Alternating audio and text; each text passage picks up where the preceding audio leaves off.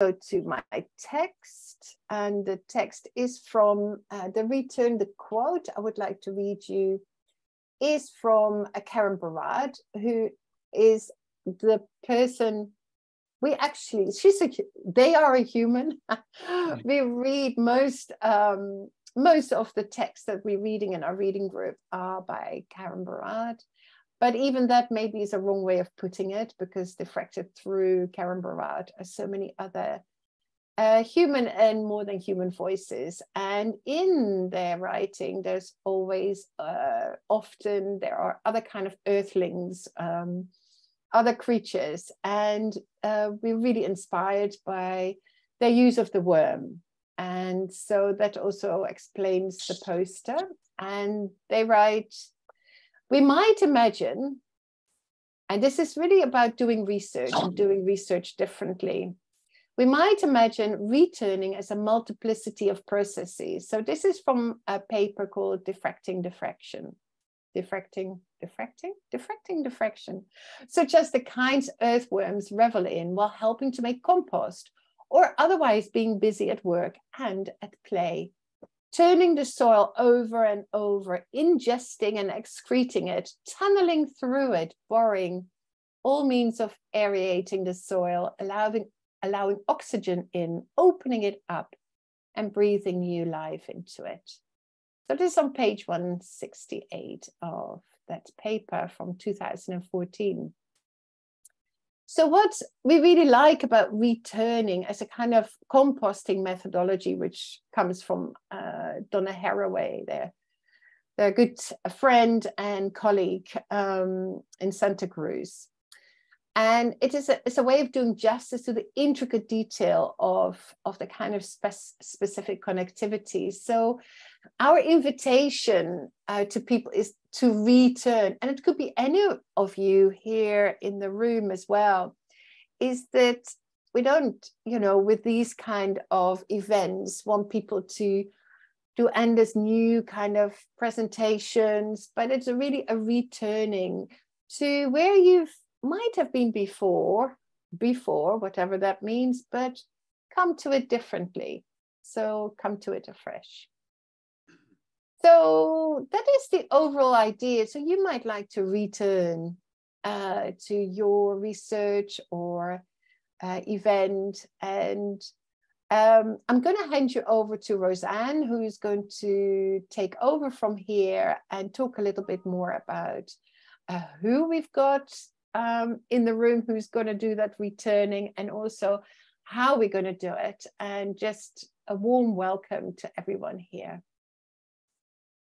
Thanks, everyone. Thank you, Karen. Thanks so much for getting us started. I'm actually just going to tell you a little bit about the way we're going to spend this time today. So if you can imagine, we all spend a lot of time on Zoom, but let's imagine we're in a circle, because that's possible. And we're going to develop a community of philosophical inquiry. It's actually the pedagogy of something called Philosophy with Children. It's the way I met Karen many, many years ago, in about 2013, and the work that I've spent, the work and play that I've done with my PhD and through my PhD. And so I'll be facilitating our inquiry, which is really a lot about questions and how questions are going to work. So I'm very excited to invite Ezra to start off, and I'm not going to introduce him. He's going to do this through his first answer to this question that I'm going to ask him. There are 4 different questions that I'm going to be working with Ezra. He's going to have asked one of them himself, and there will be time for the audience. Well, you're not an audience, for you as participants in our circle of inquiry to share with us in this next 45 minutes. So thank you for coming. Shift your chair, get into a comfortable position, move the way you feel like you would be most comfortable, and let's enjoy ourselves. So Ezra, I'll start off by asking you to introduce yourself briefly, so maybe that's about 5 minutes, by sharing one example from your PhD process, which expresses what worked in terms of either supervision, your research, or you as a PhD student, and then ending that with a question that you have formulated. Thanks, Ezra. Hi. So Yeah, my name's Ezra. I am a graduate student at Tufts University in the United States. And I'm near the end of my program. And my journey through towards post-qualitative research has sort of just been growing the entire time, but I haven't had a lot of supervision in that way. So it's sort of impacted my progress in particular ways.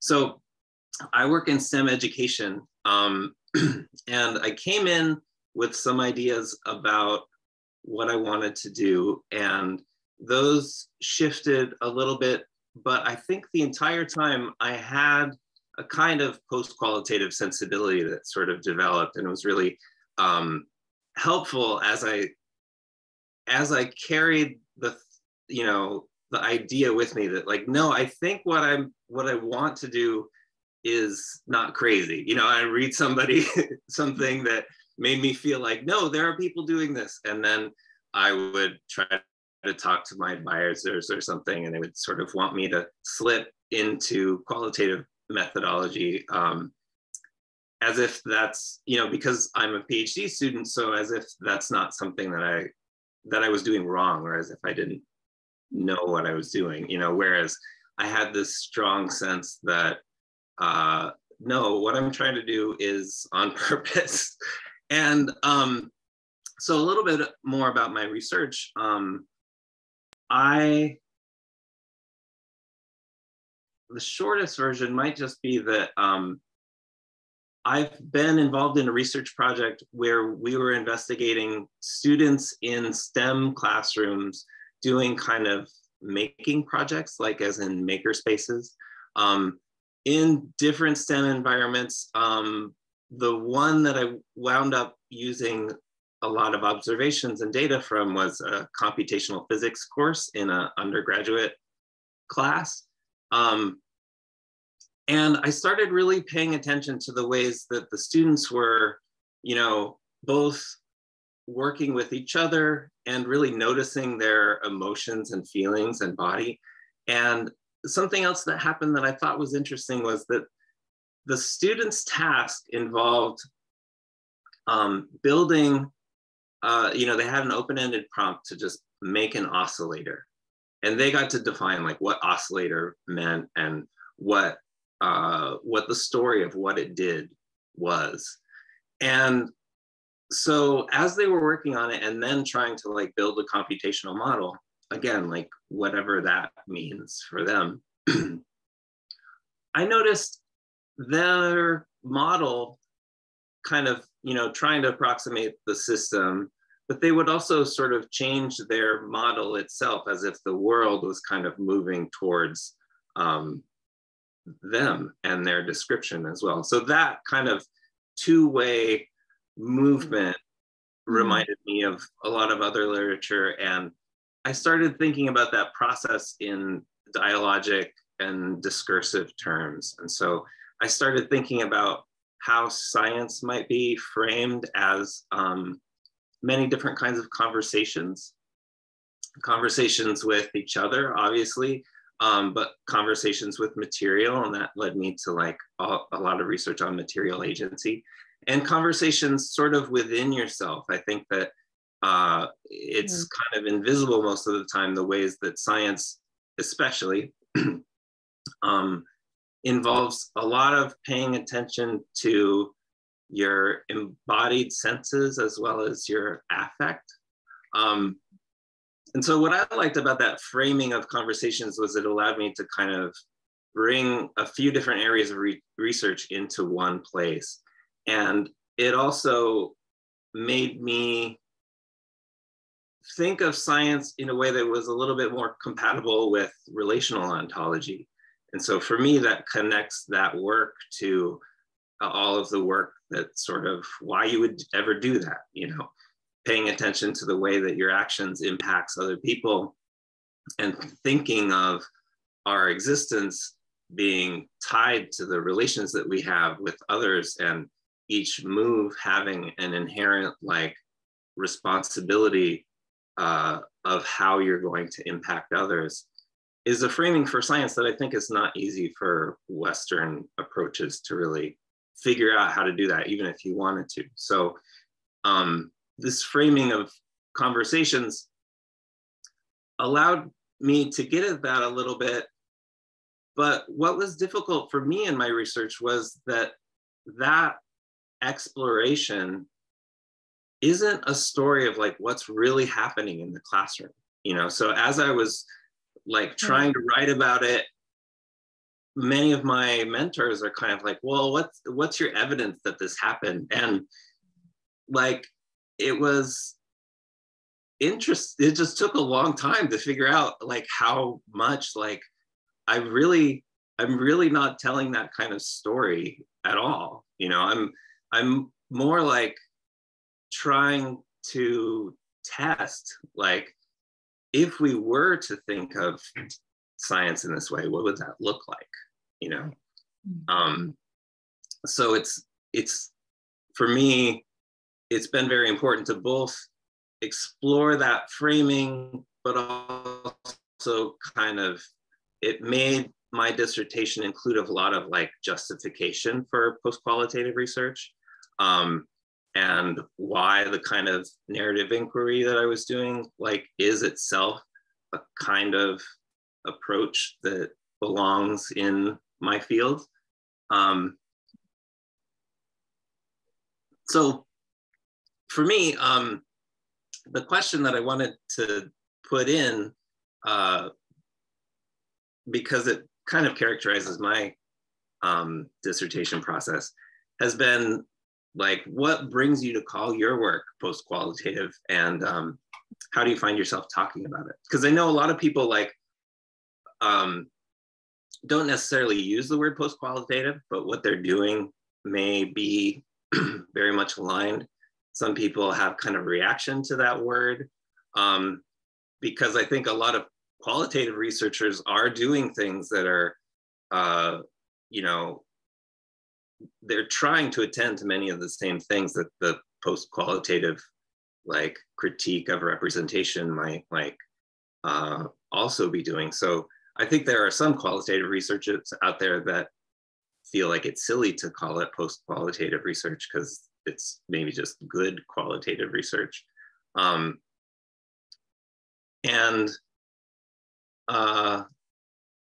So deciding for myself, like why and what that looks like and what that means, I think has been interesting. So I'm be really interested just to hear everyone's sort of version of that question and answer. Gosh, thank you, Ezra. Thanks so much for taking us on your journey and sharing some of, I think you've alluded to some of the struggles. But thank you for your very pointed question. Before we started, I Googled my PhD and I went post-qualitative. I won't tell you the response, but it was, it's interesting because it's exactly that dilemma. Is it because I say it is, but actually the naming is what we're disrupting and contesting always. So I think what I'm going to do is, I did want us to first for a moment think about what you said before you asked your question. I wrote quite a few things down. So I'm going to ask if everybody could just kind of go back to what Ezra shared with us about science and how he's been having these conversations, paying attention to embodied senses. Interesting how he framed those conversations, not an exploration. Let's just think for a minute about what Ezra shared with us. And then in the group, if people are comfortable, maybe you could kind of, it doesn't have to be an answer to the question, but you can engage with the question. There's a philosopher that talks about how questions bring about other questions. Walter Cohen often talks about that. So maybe that's what we'll try and do next, not answering that necessarily. So for a minute, let's just think about what Ezra, how we got to this point, and then I'll take responses from people in the group. Thank you.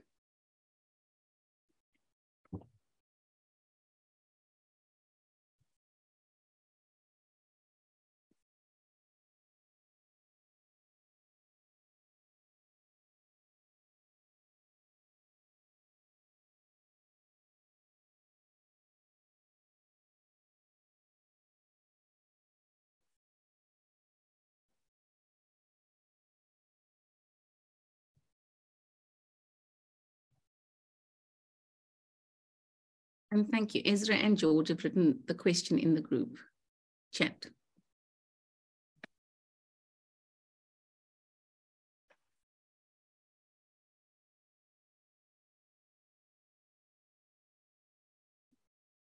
Okay, so would anybody like to offer a, we kind of having an opportunity to chat now, and then I'll go back to, there'll be a couple more questions for Ezra.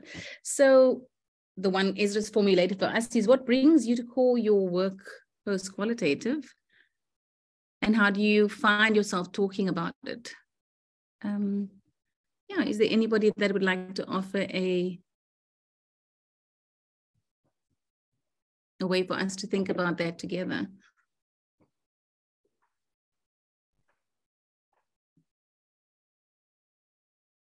Can I follow up with another question? Mm-hmm. And I meet this question with a question. You may. And my question would be, how is it best put? Is there a way in which research is both qualitative and post-qualitative at the very same time? So is it an either or is it an at the very same time? Mm-hmm.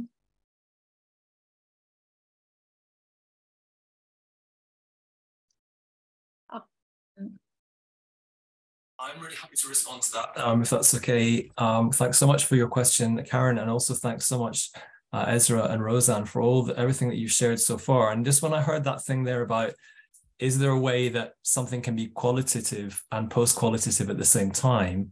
That is a question that I'm asking myself a lot at the moment. And I'm very happy to share a little bit more just about that, because I think it describes a sort of morphing that I'm undergoing at the moment. I kind of feel that I'm morphing between a qualitative understanding or approach and a post-qualitative one. It was interesting, Ezra, there that you mentioned narrative analysis. So I kind of heard a qualitative sort of approach there, which is obviously changing. And that's something that happened to me.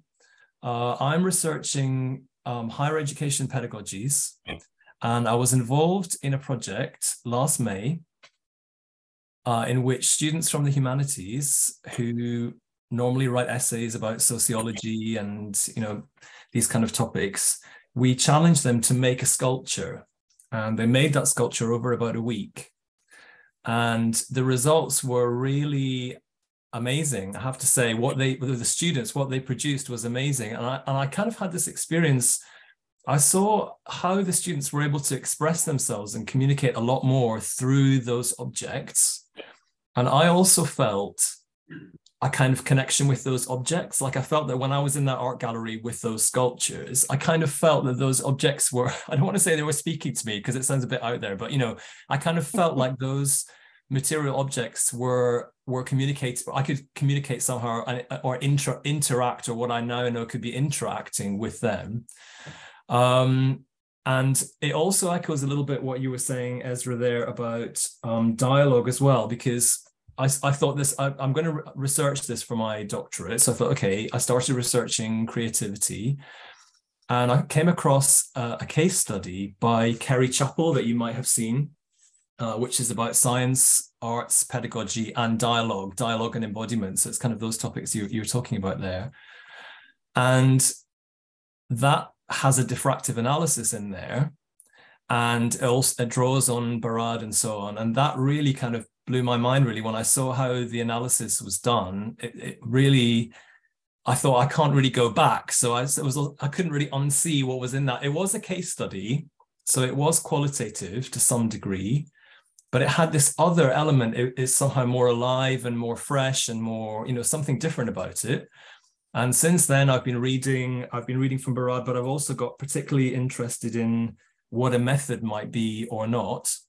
And so I've been reading St. Pierre and Matsei, and indeed Maurice and Bozalic. So it's so nice to be here, because I've been reading about, these are the questions that I've been reading about things like becoming and all these things that you write about. So yeah, so that's me. I feel like I'm becoming I'm crossing over somewhere between qualitative and post-qualitative. I'm becoming, or I'm morphing into something, and that's where I'm at. So that's what I wanted to share today. Could you put the title and the name of that article in the chat? That would be fantastic.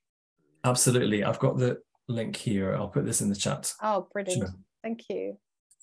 Thank you, David. Thanks so much for sharing that and sharing your, I suppose the dilemmas. That is, it's interesting to think about, because does the Postqual make the qualitative, and does the qualitative make the Postqual? Because which one, I mean, we kind of presume we know which one it is, but there could be a case study that's post-qualitative in its engagement. Anyway, I'm just thinking about what you're saying, and certainly that's always the irony about these moments and times, because we're thinking quickly, even though it takes much longer to think usually. I'm going to ask Elizabeth, and then after Elizabeth shares, I know we're all going to be by then very enthralled, but I'm going to ask after Elizabeth for us to go back to Ezra and finish those two questions, and then if you don't mind. So, and I do see that we have two in the chat as well, or two comments. So Elizabeth, you may go. You can go back. I can ask my question after. That's no problem. Okay, I'll just read the two. I think they're more comments. Hilary Janks wrote, I'm amused by how the wheel turns. I'm old enough to remember when we had to defend qualitative research, when scientific positivist research was the dominant paradigm. And I mean, Hilary's only 25, so that's incredible. And then Julie... Julie has written, speaking to me, Thingley Power. Thanks, Julie. And David has kindly entered thanks, David. We'll use that reference. Thanks, Elizabeth. Do you want to, you want to unmute yourself and go ahead? Yep. When you were talking, Ezra, I was thinking about PhD supervision and how, and where do you make the shift between qualitative and post-qualitative? And I'm in Prince Edward Island in Canada, and how many people do post-qualitative? My supervisor definitely does, but my committee we're trying to convince the committee as much as we can, which makes it complicated. I'm working on research ethics application at the moment, and that's where I'm seeing the shift between wanting to be post-qualitative, but having to fit within academia and those that read the research. So do I want them to say, yes, I need to bridge the gap somehow for them for the qualitative world. So I speak in qualitative terms, but I try to hide, I sprinkle post-qualitative within. So I think that's my struggle, and that's where I have to keep bridging the gap for the committee, for research, for the public. When I speak, what I talk about, what I do and who I am, it's a little bit, you open the door, how much do you open it? How much do you get into it? So that's where I feel like I kind of live between two worlds. This might be worth knowing that I don't know whether Viv can speak. Viv is not well, and I think it's really brave that she's still in the room. But she's ill, and she's written a chapter on research ethics, responsibility in research in the first book, actually in the book series of the Postqual. It's called Navigating, there it is, hold up, Navigating the Postqual. I think is it chapter 8? I'll tell you. Chapter something? 7. Yeah, 7. Chapter 7. Mm-hmm. Yeah. So it's you might email us, and then we can or shall we just put it, you're not on the WhatsApp group, are you? Our WhatsApp group?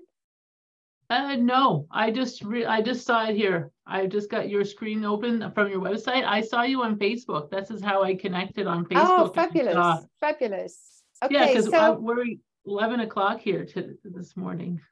Okay, because we've got reading groups, we've got all sorts of events. So what we can do is, if you send your email address in the chat, then we can email you the chapter, if that's okay with you, Viv. And it might be really helpful to give you a little bit, even send it maybe or use it with the committee. And And also then George might want to, can give you some more information about, how we normally communicate and how we work together and think together as a group. That would be fantastic. The more I can join other groups. It's a very small world here at PEI. Beautiful, but small. Thanks, Elizabeth. Thank you, Karen, and thank you, Viv. Shame, Viv has said yes in the chat. Fine with me, says Viv. Okay, great. Thank you.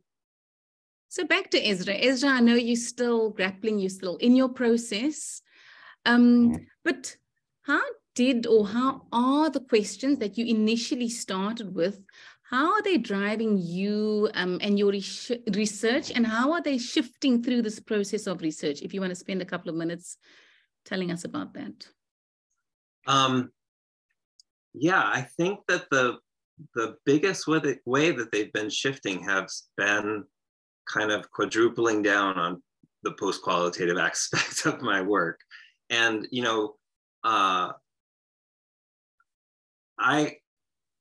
answer to Karen's question, I feel like I both identify with and would answer, like Elizabeth Adams St. Pierre has a short, plenary address or something about post-qualitative inquiry. And she mentions a few times, like it's not qualitative inquiry with a twist, it's something different. And it's not like a refusal of qualitative inquiry.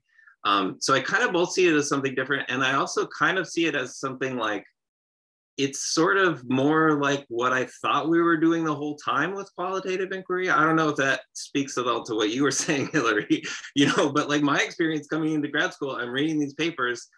In fact, one paper on affect in science that was really powerful to me, written by a graduate student that was just coming out of my same program as I was coming in. Reading her work, there's like one paragraph on methodology. It's very short. There's data and analysis sections. But to me, it looks all the same kind of like description of what happened. And I just took that to mean at the time, like, that's just how you do it. We're building a story here of how we understand that, And so that's what I did. And then I felt like I got a lot of pushback as if, it wasn't basically rigorous enough. And it was confusing for me just because I sort of thought that it wasn't any less rigorous than the other work, So for me, post-qualitative research is a little bit about being very upfront with everything that you can think of that you're doing. My whole purpose here is to tell a story about what I think happened. And I'm going to try my best to not over-represent what's happening as the truth, or I try my best to like include myself in the analysis as how I tell that story. So my research questions went from like trying to find claims that I could say about like disciplinary conversations in STEM, to reading more and having just sort of a web of touch points to kind of help myself understand my own work as telling a story about STEM that might have a different kind of power and create kind of like a different kind of reality for how we approach STEM. And that also was part of the contribution. And I remembered also that I had forgotten to mention what had worked for me in that process. And I was thinking of also from that same paper by St. Pierre, she mentions to just keep reading and writing at the edge of incompetence. And so for me, that's been a really good reminder to And it has worked pretty well to just keep writing and making connections to literature, but also like to people like this, to help. And for me, that's helped me. I think it's helped me realize that the ways that I've been struggling are the right ways. You know, like I think over the last few years, I've started to feel gradually more like an expert is what I'm thinking of, but it feels very strange to say that, because I still mean like expert-esque. And part of what I mean is that I imagine that even the experts in this field don't really think of themselves as experts, because it's kind of a field where you're intentionally trying to stay new. So anyway, I think the one question about how did my research questions shift is mainly in becoming more and more explicitly post-qualitative. Okay, thank you. Thanks, Ezra. So I suppose I'm going to ask if we can think about what Ezra said, and maybe if there are people in the room who have had some kind of journey with their own research questions and want to think about what it means, even I suppose for people like Karen and Viv with papers that you're writing, how what's happening that's moving this in a particular, and I wouldn't say direction because we're not thinking of forward or backward, but yeah, just maybe somebody wants to comment on either what Ezra asked Ezra a follow-up question around his idea of questions, or any comments from anyone. Let's take 30 seconds to just think for a second, just let's think a bit. I know there's a fly bothering me, but I'm trying not to be bothered. Think about it for 30 seconds, please.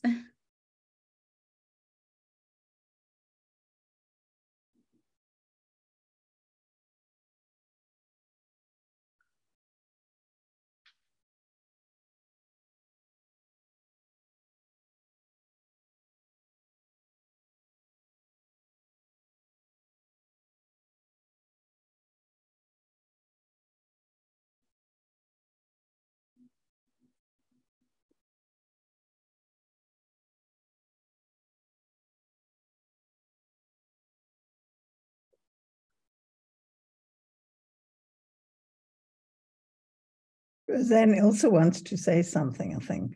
Sorry, Elsa. Yeah, no, not to apologize. I didn't want to interrupt people's thinking processes, but what was going through my head was, and I suspect you may have really addressed this, but what makes a research question post-qualitative rather than qualitative? Did you already have that conversation? No. Yeah. Okay. Because you said that your research question is now more post-qualitative, and I'm just wondering I mean, it's difficult to put a finger on that, but how would you say that was the case? Can I put one on top of that? That's where I started as well. And then I thought, is it the questions that change? And or does also the subject matter change? So, and I was thinking, I was struck this morning in our reading group again by that. We're reading the second chapter on diffraction, and I think it's page 88 or 87, something like that, where they talk about how in diffraction as opposed to reflection, that what you're reflecting or diffracting through changes, right? So it's so the past. So now in your case, your research is constantly changing, and now again, iteratively you are remaking your research as you are talking here. So it's adding to your question in a way, or diffracting through your question, Elsa, this idea about is it a question and or the subject matter that changes? Can I add something else? and or the method, is that maybe what's meant by theory method, where you can't actually separate the question, the method, the subject, they constantly interacting with each other. Yeah. Mm. Yeah. And then I would add one more,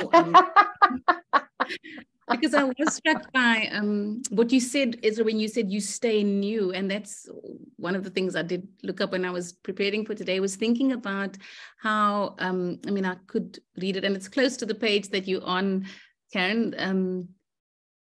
This idea that Barad offers a diffractive pattern marking difference from within and as part of an entangled state.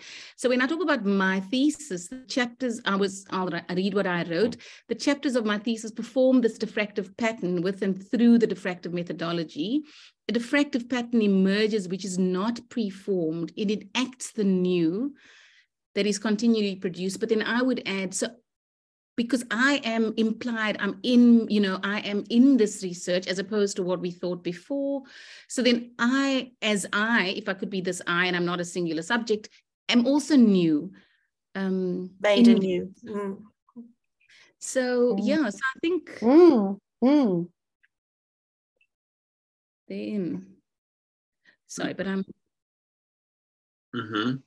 so we just, yeah, should I answer that? You're not being expected to answer, but please engage with the question. And I do see that David has a comment as well. So go ahead. Well, why don't you go first, David? Add one more. Are you sure? Yeah. Thank you so much. No, I just wanted to ask about your research questions. If you're asking anything about the other than human participants or actors, it's something that came up for me. That's why I wanted to ask you, because that's a question I've asked myself about my research questions. Yeah. Thanks. Yeah. So I don't know. So I guess there's too many questions now, because I just want to answer yes somehow. But I think a story of a little bit more of the details of my trajectory might also help answer some of those, because I think that, yes, it's not like my research questions are post-qualitative on their own, because the entire business is itself becoming post-qualitative. My approach with the questions, but I can kind of tell you how I shaped what I'm doing and kind of why I think of it as post-qualitative. So I went into grad school with teaching and thinking a lot about the ways that mathematics is not framed as storytelling, but it's integral to mathematics. I think that mathematical proof shares a lot more in common with a joke than people would think. And I think that they don't think that because they forget that some jokes are bad jokes. Not every joke makes you laugh very well, but I think that a good math proof should have a setup and tell a story and then have a punchline that gives you a particular emotional state. And that the point of the proof is to share that emotional state of a eureka moment. And that's totally opposite from the idea of math as this emotionless realm, and it's easy to sort of not see that coming or not even agree, because if your experience of math is boring and dry and painful, then you might not think of it as exciting. But I just think of that the same way that if you go to a stand-up comedy show and the comic is bad and it's just not funny. There's still jokes, they're just not funny. So I went in thinking about that and thinking about emotion. And I mentioned already how I read that paper on emotion in science, and it felt very post-qualitative to me already, the analysis section. And so as I was trying to write about conversations and also put together moments that helped me explain that idea of the storytelling and affect that's inherent in math, and that I would say characterizes it, because, for instance, another really important thing to recognize, I think, is that the feeling of thinking that you're like moving logically through an argument dispassionately or, you know, in a sober way, that's an affective state. You know, that like absence of affect isn't really an absence. It's a kind of like calm waters. You're not out of the water. You're still in it. But that is an affective state also, I think, that mathematics kind of communicates. So as I was thinking about telling those stories, like I'm just trying to communicate my ideas around that. And the way that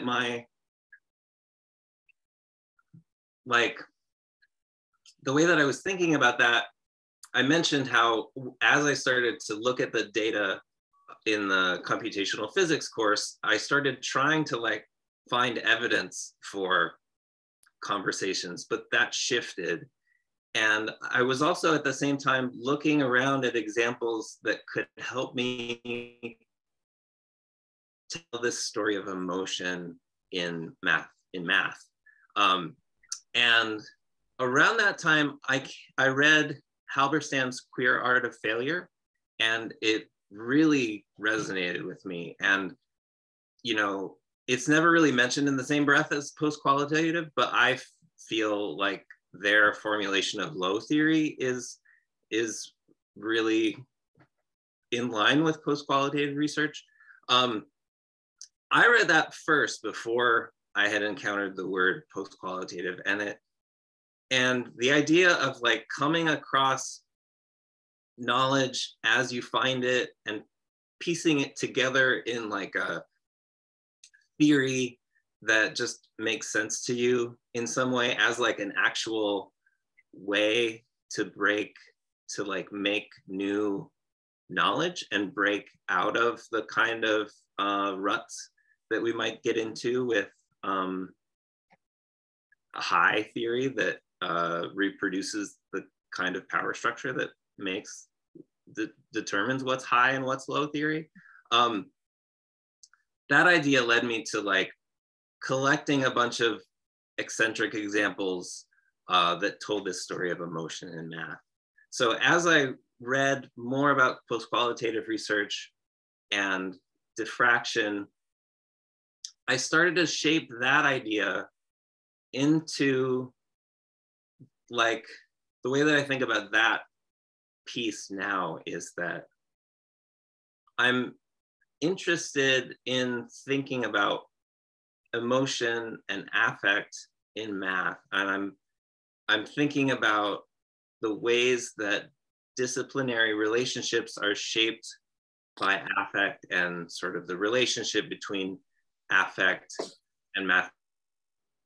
And that focus on the relationship is how I think of like my strongest connection to diffraction, because I really like that idea that diffraction, through looking at those, you know, the interference pattern that emerges between waves, the idea that you're not looking at things, you're looking at a relationship.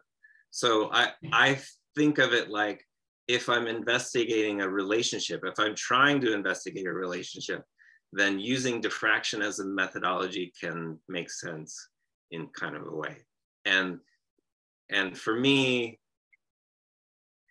I have a chapter that sort of uses, I call it diffraction, but I'm also kind of referencing Halberstam to kind of build a collection of examples of emotion in like inherent to mathematics that can tell some of that story of how math involves like a kind of, if you were to think of it as a conversation, like a conversation within yourself in a way. Sure. Ezra, I'm going to I'm going to interrupt. Thing, I hope I'm not interrupting as you ending, but I am just because of time. But thank you for, I suppose, relations is what you're talking. But there are some comments in the chat which I think may be helpful, and we'll, hopefully we can get a couple more comments from people. Konstantinos, I don't know if you'd like to ask your question, and then Viv, who isn't able to speak, has answered and given some suggestions. Konstantinos? Yes, hello to everyone. Thank you very much for this very intriguing opportunity to discuss these mind-spinning issues, because it was my research journey was a little bit the same with Ezra's, but I didn't have the opportunity to have this kind of discussions because it happened in a quite isolated. It was a quite isolated experience, and I was thinking, because my idea was, I felt that while I was in a point where my data were saturated enough, or I don't know how to describe it, I was felt really obliged or institutionalized to put all these thoughts into paper, let's say, because we are also doing PhD thesis that happens within an institution, and we always have all these time frameworks. And I was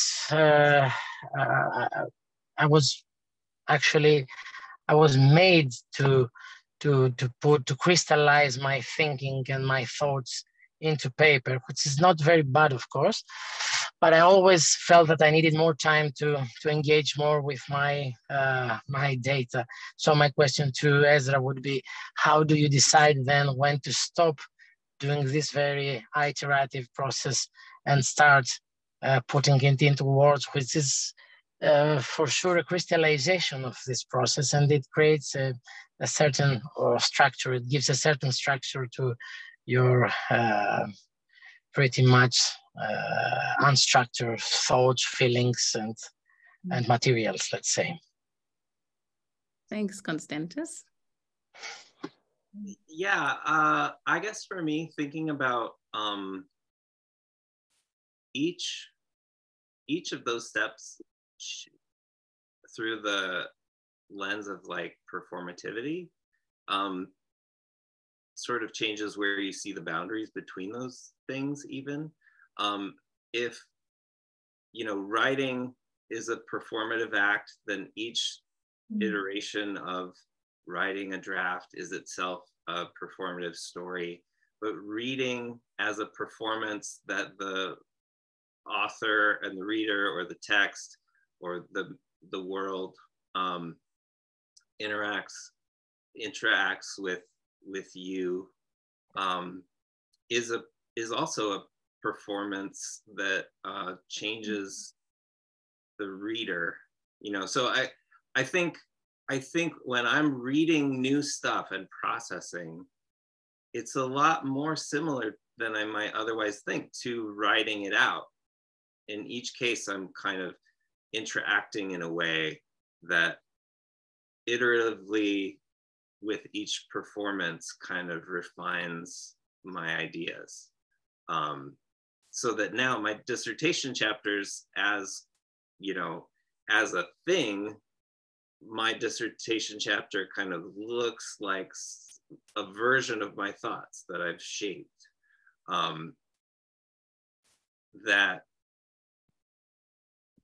So I guess I see more continuity in that than I think I used to. When I'm reading, even, when I'm reading anything, I'm kind of taking a lot of notes. I happen to use Acrobat Reader and write long comments. Sometimes just short comments, sometimes a highlight, sometimes some swear words, sometimes a long paragraph of how I think this connects to other things. And then I start refining those notes, and those memos become different things that then eventually get shaped into something that looks more like a chapter. Thank you, Ezra. Ezra, Karen, I'm going to ask Karen because she has to leave at 5, and I'm hoping that the rest of us can stay maybe just 5 more minutes. Before I read the comments and the helpful suggestions from Viv and Hilary, Karen, do you want to say one comment about where you are in the conversation at the moment, or before you leave? You don't have to, but... No, I think there's so many comments in there and people are responding to each other. So I was just going to slip out. Unfortunately, I've got to host a next meeting. So I say goodbye and I'll see you again. And lovely to see some, do I say old faces? No, it's not what I mean. Bye. Thanks, Karen. Bye. And we will try and honor the time. I know it's difficult. We said 4 to 5. So I'll just try and do, maybe if people can stay a couple more minutes, we'll read the last couple of comments. And then we did have one more question and we can see if we can get to that. Viv answered Constantinus's question in this way. She said, and I suppose it would be for you, Ezra. St. Pierre would say you are doing inquiry through writing. You are learning and becoming in writing. It is a methodology in itself, which sort of speaks about what you were saying too, Ezra, about... I think it would have been much shorter if I had just read that. Yeah, I was going to try and help you, and then I'm teasing. Yeah, it was. But it's actually what it speaks to what you were saying. So that's, I'm sure you find that affirming. And then Viv also asked if you use the work of Liz de Freitas and Nathalie Sinclair in your work on mathematics, in particularly their work on mathematics and the body, which is a lot about affect and mathematics. And Viv recommended their book to me, and I use it's quite incredible. Are you cool? And then Elsa asked us to put something in the chat. Sorry, I don't know what that was. And then Hilary's also written about Ezra. There's been a project by a visiting prof at my university called I Hate Math, which works to work with negative affects in relation to math. And then Karen just gave her apologies. Ezra, did you want to comment about mathematics in the body, or? Yeah, just that that work is great, and I don't use it very directly, and I came across it after I had developed sort of some of my approach, but I found it super interesting because they basically I felt like they do a very similar thing to what I was attempting, except took a different approach. They think of the idea of embodiment and discourse and expand sort of the definition of a body in order to encapsulate affect and then bodies of people at like an interpersonal scale, and then bodies of assemblages and you know, material and more than human. Whereas I expand the definitions of speech and listening and conversations to sort of do the opposite. I want to call all of those things discourse. And instead of calling everything one thing and calling it embodiment, I kind of make temporary separations so that like my conversations with the more than human world, well, I think of more than human at each of those scales, but my conversations with material or theory, or conversations with interpersonal people, or even within myself, sort of enacting a separation to think of a conversation with my own emotions and with my own body. So it's both similar and kind of opposite, which I found really interesting. Right. And Ezra, if you don't mind, I'm going to ask the last question and ask you to kind of see if you can do 2 minutes, and then maybe we can have a quick go around.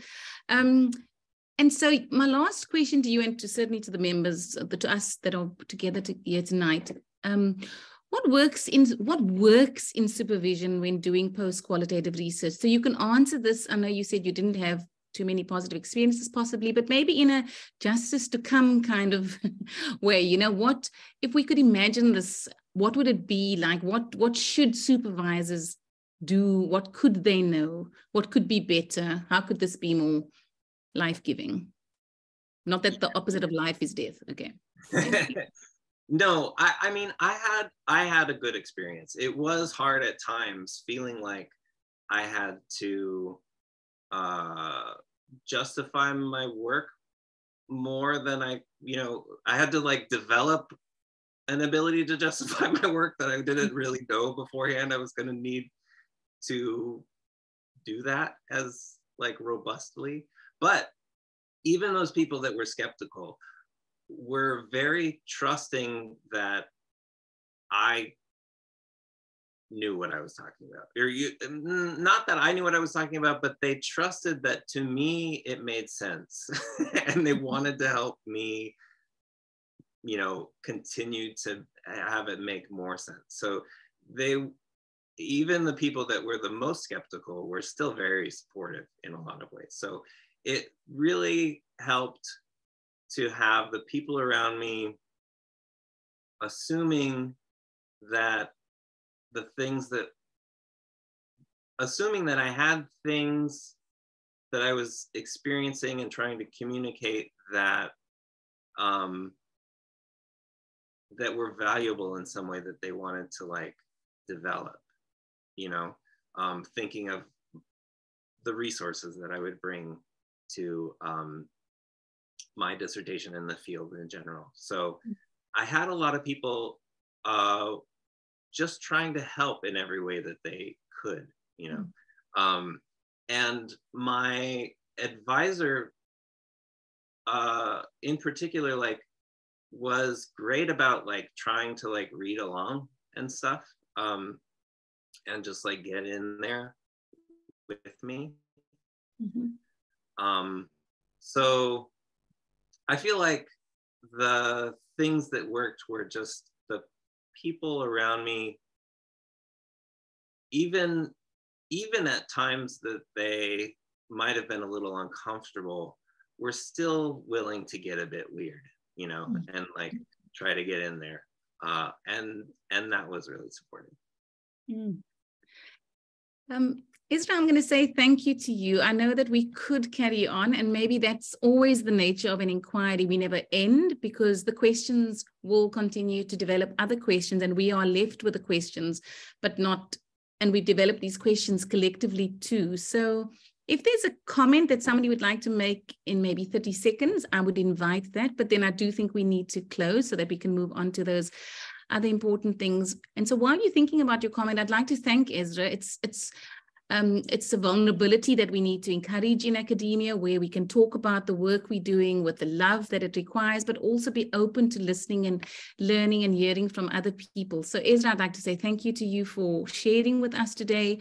Many people are trying to embark on this kind of similar process, and you opened, I mean, I also write in my PhD about the people who, there's some people that push the door ajar, and there's some people that open it really wide, and some of them show you where to jump over the fence. And so you've done that, hopefully, and I think in some ways for the people in this room. And then we also are going to be having similar, in the next 2 weeks, we're having 2 more returnings. And so if George is ready, she can tell us who will be here next week and the week after. Oh, George, we can't hear you yet. Sorry. No. I muted myself. We can. Thank you. Nice. Perfect. My computer does strange things sometimes. So next week, the 22nd, at the same time, we will be joined by Simone Blom from Southern Cross University, and I'm gonna get her surname wrong, but Roya Fatalizadeh from Arizona State University. Great. Thank you. And the 29th? The 29th will be joined by Anna Pilson, and was it Maria? It's Marie. Also, excuse the pronunciation, but Istanis Jelostat. So I will send out communications on Facebook, those who get it by email, and then of course also our very active WhatsApp groups. So I think most likely tomorrow I'll send out the invitation for next week, and then the same the week after. But for anyone, if there's anyone who wasn't able to be here today, that you think would really benefit from hearing Ezra's journey, but also obviously all of the interesting discussions that we've had, then also it will be available on YouTube.